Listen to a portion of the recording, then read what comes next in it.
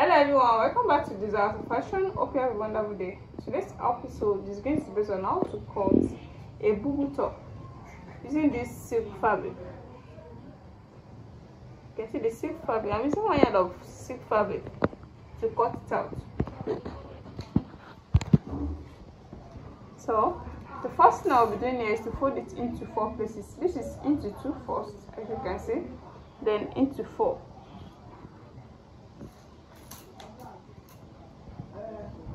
This is into 4 places now. So the next thing I'll be doing here is to determine the length of the sleeve. So I'll be starting from the center here to the sleeve length. This is 28 inches. I'm using the whole length. So the 28 inches is with the seam allowance of the sleeve length.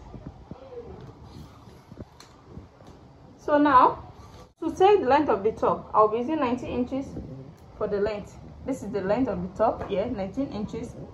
So the hip measurement for this top is 45 inches. So the waist is going to be 42. I'll be using 42 here. That's the band where this top is going to reach.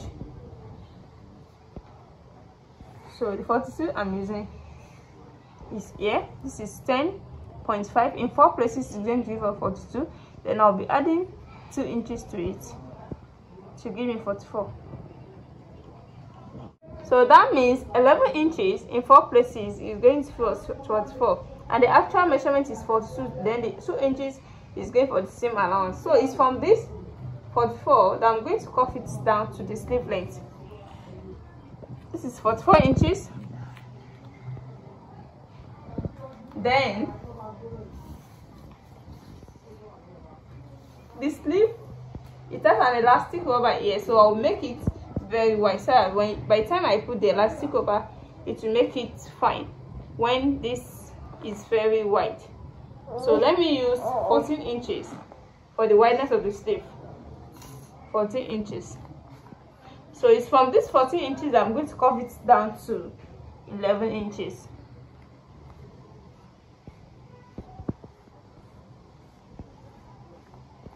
As you can see. So by the time I cut it out, we're going to see it properly.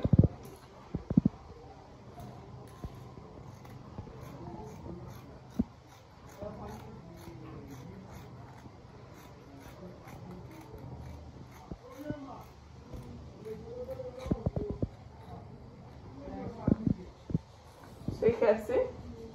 So let me trim this area to make it equal.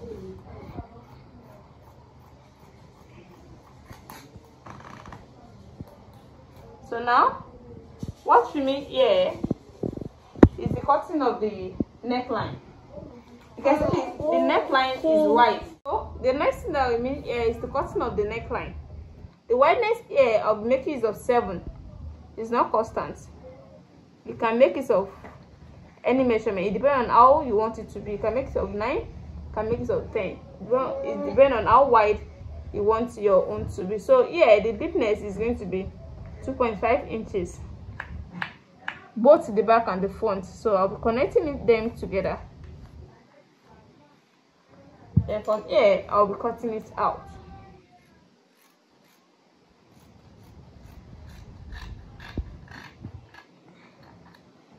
So this is the neck now. So I'll be putting an elastic over here. After taking it in, then I'll put an elastic over. I'm going to show you all on how to achieve that. So as you can see, this particular top is very simple and straightforward. You can see the neckline and you can see the down part. This is the sleeve area and this is the down part. The down part at where it's going to lay on the trouser. So I want to use this opportunity to thank you all for watching my video always, and for those people that are going to subscribe, I really appreciate you guys for subscribing to my channel. And for those people watching me for the first time, please at the end of this tutorial make sure you subscribe to my channel and make sure you give it a thumbs up, turn on your notification bell so that whenever I upload any video you'll be notified. So let me go and show you the finishing. Back. Yeah, the finished work so far. This is the bubu top. This is the neck, the wide neck. You can make it straight. You can make the canoe neck. As you can make it straight, I can bend it to the to the shoulder like this. It depends on how you want to style it, but I style it the way it is on the thumbnail. You can see it now. You can see the elastic cover that I said I'm going to put at the sleeve side. You can see it. This, I put 1 inch. I put that ½ inch of elastic rubber. You can see it. I can see the length of the top. You can see the armhole. You can see the wide armhole. You can see it. And this area, I didn't join it at the shoulder here. It's the way I fold it.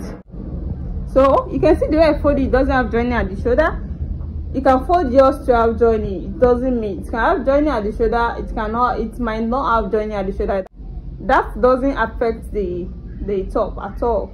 So please, for those people watching for the first time, please make sure to subscribe to my channel. And for those people that have already been watching my video, I really appreciate you guys for following me always. Thank you so much. So please make sure you on your notification bell so that whenever I upload any tutorial, you'll be notified. See you in my next class.